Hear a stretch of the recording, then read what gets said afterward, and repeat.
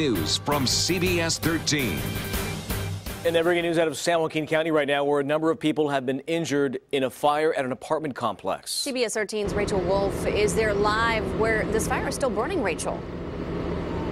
It is still burning. In fact, we're being told that they are starting to get this under control. This initially started as a 2-alarm fire. We were told this is somewhere between a 3 and a 4-alarm fire. We still have crews on the scene right here on Laird Street.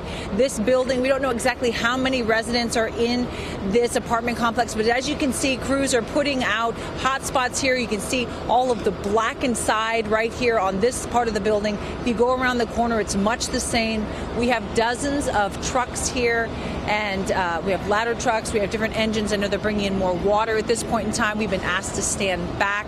We did talk with a young man just literally like 2 or 3 minutes ago. He said he saw huge flames, and he was riding his scooter, and he saw people being brought out of the building, and they had been burned on their arms. So again, we are hearing multiple reports of injuries. Dispatch is not telling us the exact extent of those injuries, but at this point in time, the good news is that this fire appears to be under control. Let me take you over here. We got a lot of different trucks right over in this area. If you're in this area, please stand clear. Watch your step, photographer. My photographer, Michael. We got lots of hoses.